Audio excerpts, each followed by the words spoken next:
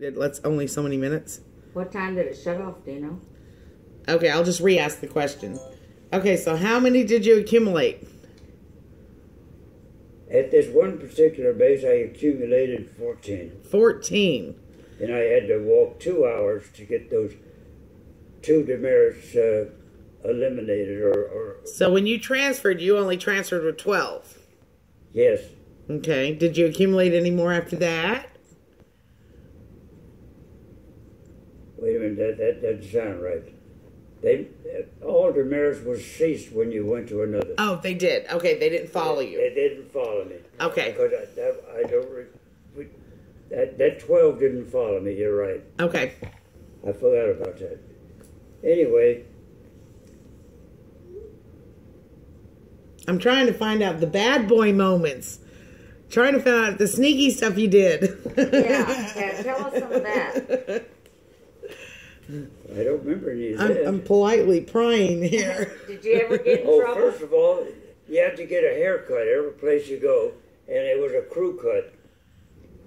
Had to have the crew cut. Crew cut, practically shaved. Your head. Your hair was only about 1/4 of an inch long. Oh, goodness. And that was dated back to early times of Army life, where they had to give you a crew cut because a lot of the guys had lice in their hair. Oh, wow. The farmers come join in the Army, and that became a custom of the Army to give you a crew cut to begin with. Well, you got 2 of them for lumber on the floor. What were the other ones for?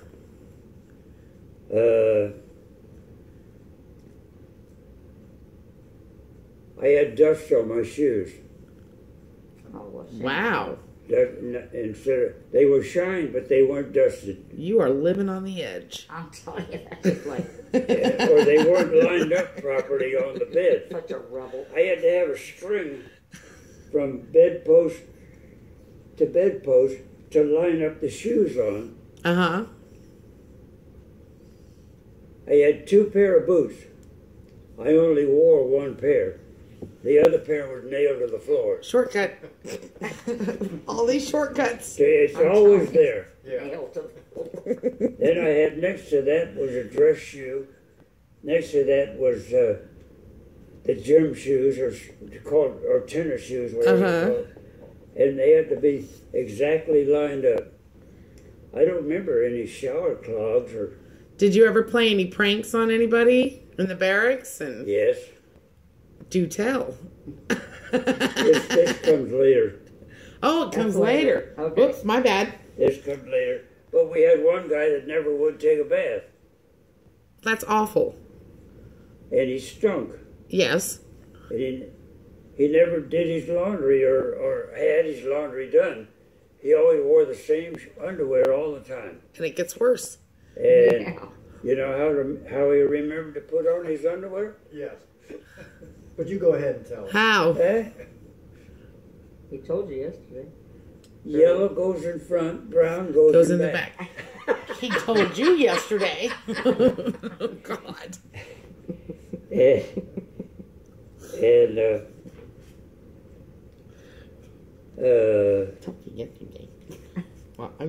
We all got together. I'm just sorry.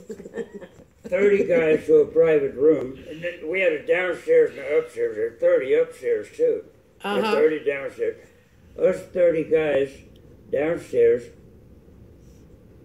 took that guy into the shower and used a GI brush on him. Ouch. A bristle brush. It wasn't a wire brush, but it was a broom straw brush, like a broom. Yeah, it doesn't sound like it's feathery soft. The brush they use on horses or something.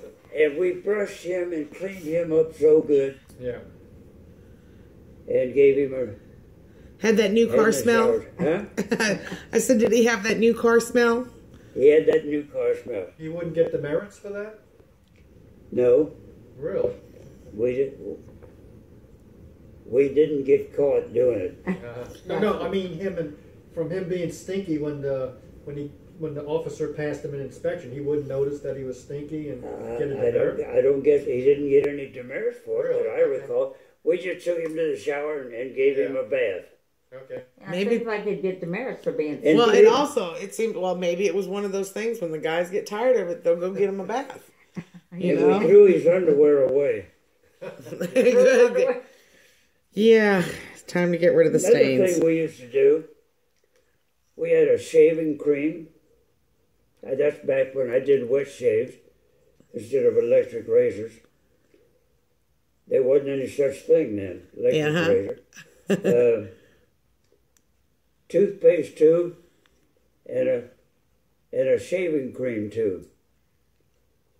You butt them together, and you can move the shaving cream right into the toothpaste tube if it was if it wasn't full, you know. Yeah, right. You can move it without spilling a drop. You can move that toothpaste Spilling a shaving drop. cream into the toothpaste tube. Oh my God. And when the guy would go in to brush his teeth, he'd be shaving with shaving. I mean, he'd be brushing his teeth with shaving cream, and that would get their attention. I'll bet. You know, yeah, that'd wake anyone up.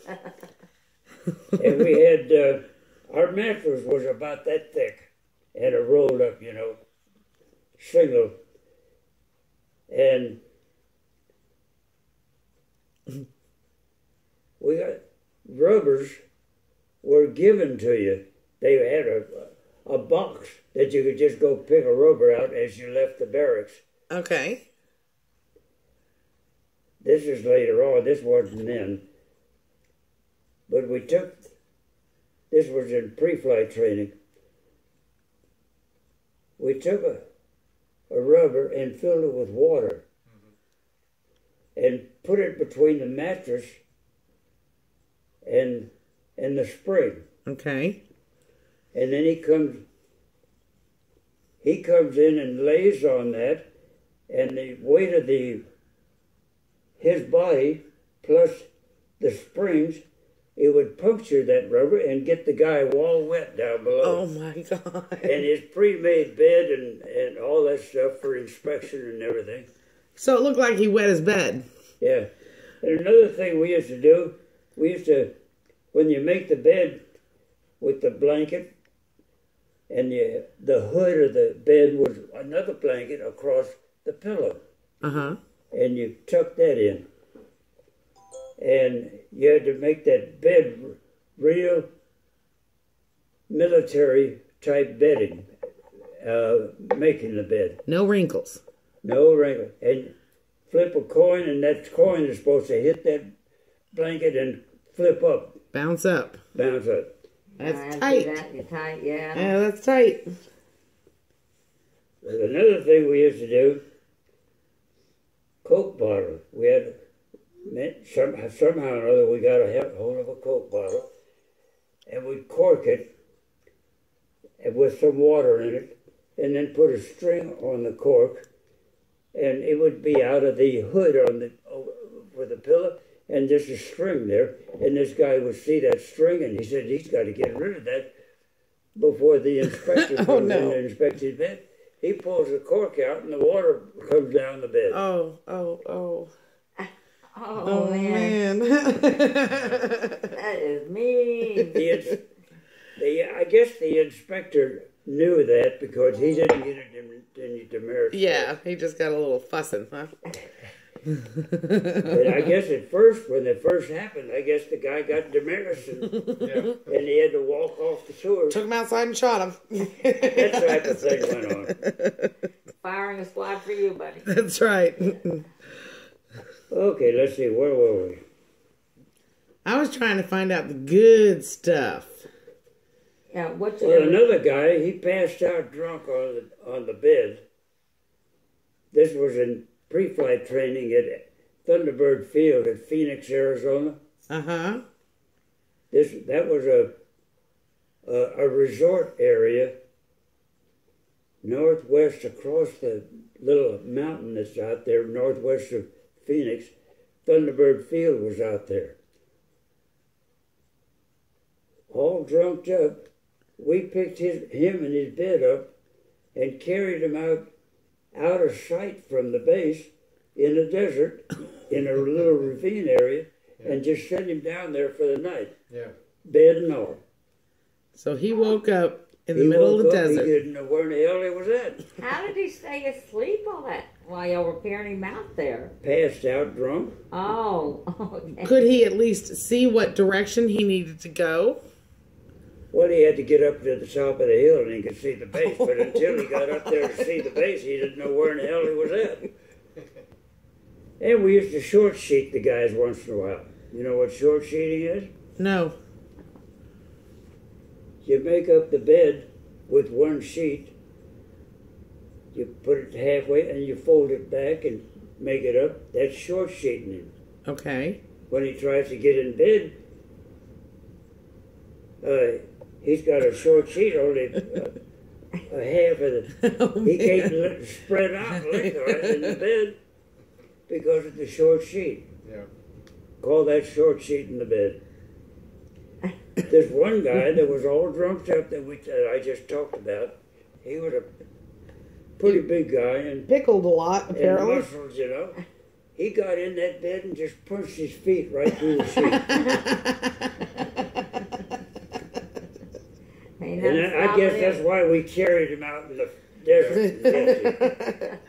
Showed you. So I've got to ask it so that whatever happened to the girl that sent you cookies? Did you ever stop her from sending you cookies? That was only one batch of cookies that I got from her. I never heard from her since. Came to an end. Really? Hadn't heard from her since. Thank God. You know how many push-ups he'd have to do? Yeah. And we got pretty close. Pretty close. Ah.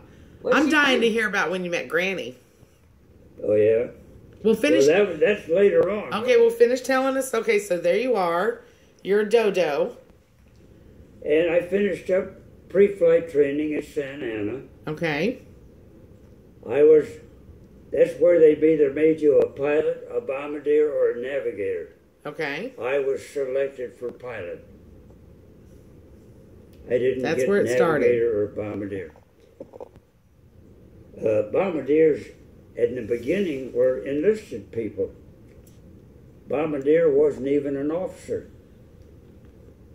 Wow. It was a later time that they changed it, and he got a commission.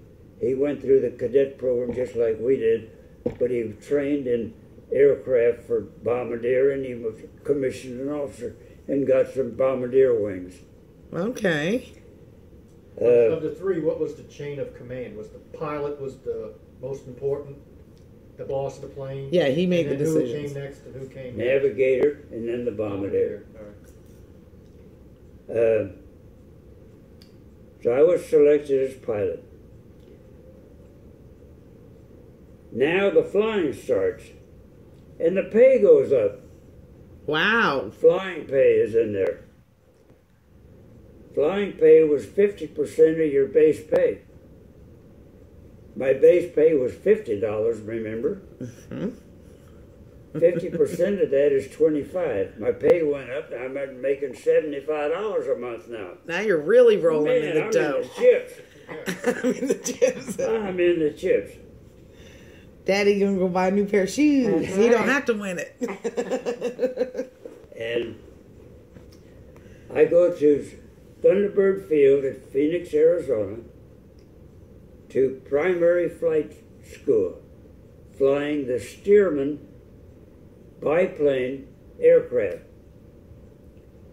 which is in that picture up there. Uh-huh.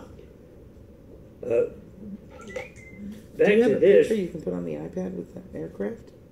Back to this picture. Okay. Here. This is back. I have to back up to Missoula, Montana for a second. Okay. Okay. That picture, helmet and goggles and scarf and jacket, that fit everybody. This was just picture taking for all the guys. Everybody put that same helmet on, and it was laced up the back like a shoe and tied on so it would fit everybody.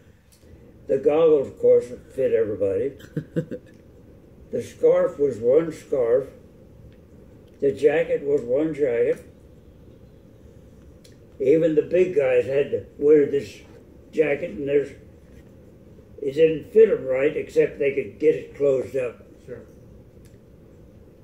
Incidentally, I had a 29-inch waist. A at 20, that time. oh, really? 29, wow. 29-inch waist, Wow. 165 pounds. Now I weigh 155, and I got a 36 is snug. Does he look like a 36? Not even close. Close. That's what I can't get over. Not even Okay, close. I'm in pre-flight training in this Stearman aircraft. PT-17 was the designation for the Stearman aircraft for Army Air Corps talk.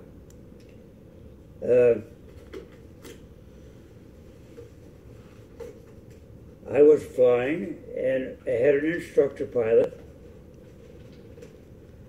I had 7 hours of training, and the instructor says, "Are you ready to solo?" After 7 hours? 7 hours of flight training. I was the first one to solo. In The the first class. one? I was the first one. Well, after 7 hours, woo! Right. The rest of them You're had a to go pro. to. The rest of them went to over 8 to 9 hours before they soloed. If you didn't get soloed by 10, you were washed out. Wow. You were washed out of pilot training.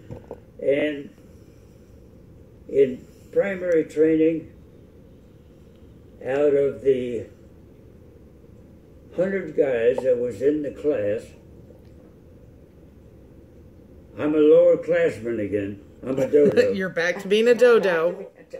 And But you're a better paid dodo. better paid Yes. at a dodo. I'm a $75 dodo That's, now. that's not cheap. That's a good dodo. What was I leading up to? You're a You're dodo about to on be, deck. you're about to solo. At the back. So I said, "Are you sure I'm ready?" And he says, "I don't know. I think you're ready, but you got to know you're ready." I said, "I can do it." I can do it. So I had the pilot, the cadet pilot, sat in the back seat. Incidentally, he could talk to me through a funnel, through a tube, and these tubes went into both ears, and I could hear him talk to me. I Through couldn't a talk to funnel? him. Well, that Huh? was the intercom. Yeah, wasn't that was any- the intercom. there wasn't- A funnel. Yeah, he talked to me through a funnel.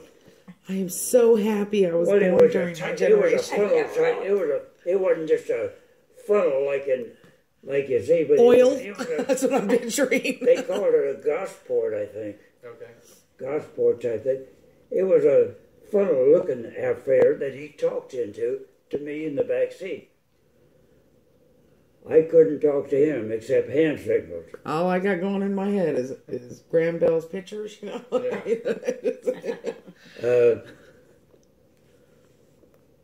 I soloed, and I made 3 landings solo. Nice. That's what you had to do, solo, and you had to. He stood on the ground in the little instructor shack while I soloed the airplane. He was watching me, you know. He didn't want to go with you. Well, that would be Well, very yeah. solo, huh? Uh-huh. And Not only that, you know, it is a solo. Yeah. So. I made 3 landings, taxied in, and picked him up, and we flew for another hour, and then we went back to the flight line. But anyway, after that, I got an hour of instruction. Then I took the airplane solo and practiced all the maneuvers that he taught me that day.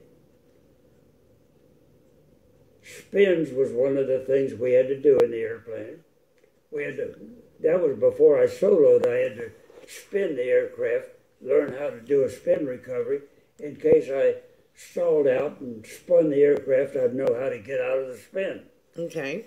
Okay, and the field elevation at Thunderbird Field was something like 2,000, the biggest part of 2,000 feet.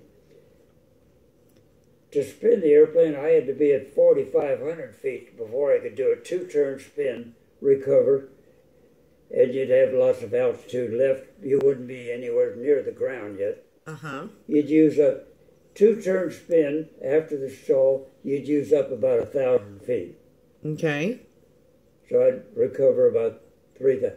Well, when the first time I spun the aircraft, when solo, I said, well, I'm going to get a little higher. In case I don't recover right away, if I start spinning the other direction, I'll have time to come out of that spin. Anyway, before I did my first spin, I was at 7,500 feet. I said, I'm going to get a little higher. I think I'll get a little higher. My first solo spin was at 7,500 feet. Okay. And I think I did exactly as planned, recovered, come out of the spin, and I was still at 6. You were still at 6,000 feet. So there wasn't any problem at all. Good. Over 6,000 feet. Yeah. You left some room for error there, huh? I had some room for error. There you go. That was my first spin. Well, at least you kept the blue side up, you know? Okay. I got a little over 100 hours in that airplane. And I finished up primary, passed my check ride and all that stuff. We lost about 40% of the class was washed out. They couldn't solo, or they couldn't complete their flight training, or they had fear of flying type things set in. You know, various things would get them washed out. Right. They went all through all that just to be washed out at the right. Wow. And they lost their $75 dodo status. Oh, man. And, no shoes. and they went back to being a no-striper private. Oh, my God. And I'm thinking about over 40% of them. 40% was washed out. The next phase of training was basic. And this was a test case at that time to go from primary, the Stearman biplane airplane, into twin engine. That was a test case. We went from primary flight into twin engine. Which was a test case. So in a sense, you were a test pilot. A twin engine aircraft, that's the AT-17. That's a fabric covered twin engine airplane. Fabric? They call it the bamboo bomber. The bamboo bomber. Well, the struts and everything, I think, were not even metal. I think there was some kind of wood. We called it the bamboo bomber. Oh, my God. And I went to Minner Field at Bakersfield, California. First of all, I met a girl in primary training. Met another girl. A nurse. A nurse. A cadet nurse. Oh. Okay. And on my off time, I spent it with her all the time. And you were real close with her. I was real close with her. I got close to all of them. I got close to all of them. I love you, Grandpa. Did you propose to any of them, Dad? I proposed to every one of them. Did you for a night? No. Did you marry any of them for 24 hours? No, I didn't do that either. Did this one bake you cookies? Huh? No. She was a cadet nurse. I left primary flight training and went to this basic and twin engine aircraft at Minner Field at Bakersfield, California. Okay. Dodo again. Dodo again. But another dodo? Higher pay. Man. Yeah. No, same pay. Oh. Still $50. No, I thought you went up to 75. I did, but flight pay is $75. As long as you're flying, you had to put in 4 hours a month to get your flying pay. So you went back down to 50? No. Oh, okay. As long as I flew my 4 hours. 4 hours a month, I got flight pay. So I'm in twin engine now. This is instrument training in the air. Part of the flight training in twin engine is instrument training. When you're the upper class, you're into instrument flight training, learning to fly instruments on the air.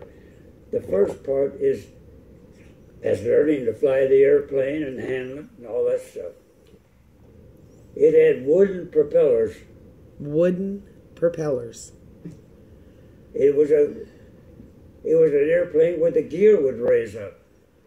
Oh my God. But it was a tail dragger, we called them, you know.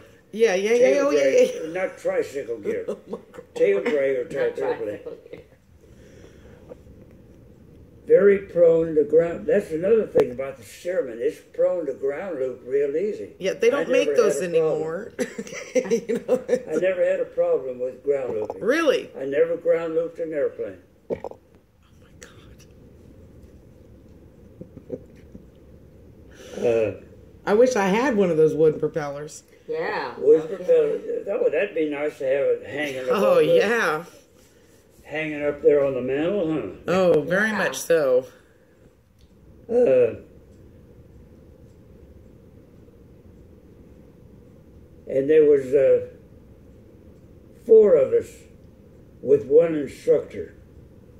Oh, Lord. It got worse. 4 flight students with 1 instructor. And he'd fly with each one of us an hour. And then when we'd solo the aircraft, we'd fly it on our own, plus getting an hour of duel. But then we'd fly a solo. Every aircraft, we got a little over 100 hours in. Each one. That was a requirement? And a minimum of 100? Backing up, I soloed on February the 29th, 1944. I soloed the first airplane, my first solo flight. Uh-huh.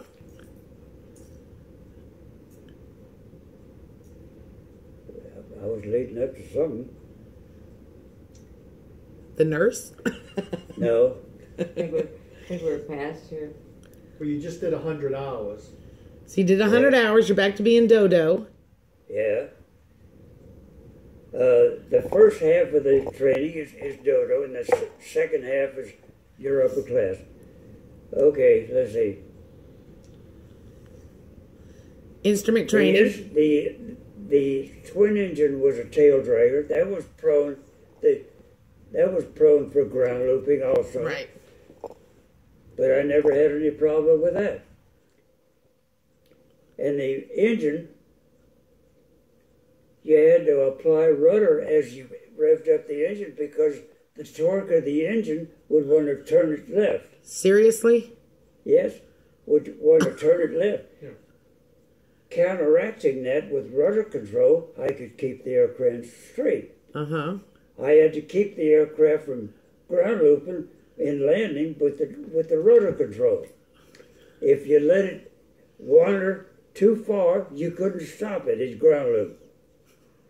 Meaning spinning like this on the ground. Anyway, that was a problem on the aircraft.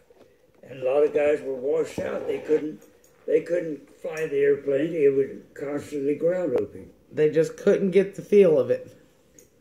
And the instructor wouldn't solo them if they couldn't control. Well, yeah, if you can't control it on the ground, yeah. God only knows you're not going to be able to control it. So they wouldn't solo them, and they'd wash them out. Wash them out meaning.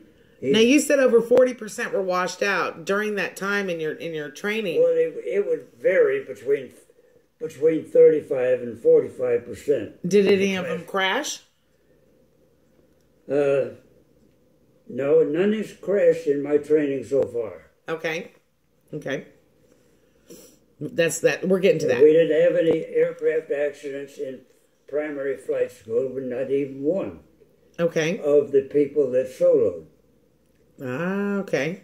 The washouts, were gone. Yeah, they didn't give them time to crash. Yeah. Let's see. primary pleasure. But we're in Bakersfield, California. I met another girl. Oh, you don't say. Her name was Dodo. Dodo. You're kidding. Dodo is You're her making name. that up, Gramps. No, her name was Dodo. You're making that up. I just will not believe that. Her nickname was Dodo. Oh my God. And I couldn't Why? believe it. Yeah, Here, I met why? a girl and Why was her nickname and Dodo? She's a Dodo. I told her, I'm an upper class. You're a Dodo. Oh my God. Dad, we want to know why her nickname was Dodo. I don't remember. Don't Or remember. I don't think I ever knew. That convenient amnesia kicks Yes, in. uh-huh. I have been complimenting you on your memory, and now when the good stuff. All of a sudden. Yeah, I don't remember. Not in front of the girls. No, yeah. Met another. Now I'm in instrument. I'm an upper class now, and I'm in instrument flight training Okay. in the aircraft. This instructor thought I was really good. It's because you are. Instrument flight training, doing these maneuvers where I got to control the airspeed and do a 500-foot descent and do a certain pattern all the time, climbing 500 feet, level off, do another 360 turn or 270 turn and go this way. And there was a pattern you had to do. He thought I was really good. He told the flight examiner for the basic training, he said, you got to fly with this guy and let him take you through those basic maneuvers. He does it exactly right every time. Look at you. Wouldn't get lost. I flew of course I knew a little bit about the instrumentation already from being around aircraft all my teenage years. But not to the extent of, I had an artificial horizon that I banked the aircraft, the rudders, and ailerons, and it was a wheel in the twin engine wheel. The steerman has a stick. Uh-huh. And so I gave this instructor pilot, a flight examiner, we went out to the aircraft, cranked it up, we took off. I even did a instrument takeoff under the hood. Uh-huh. And kept it straight. We took off and raised the gear and everything. And he just sat there. Did good. Climbed up to a certain altitude. And he said, do me the V1 pattern.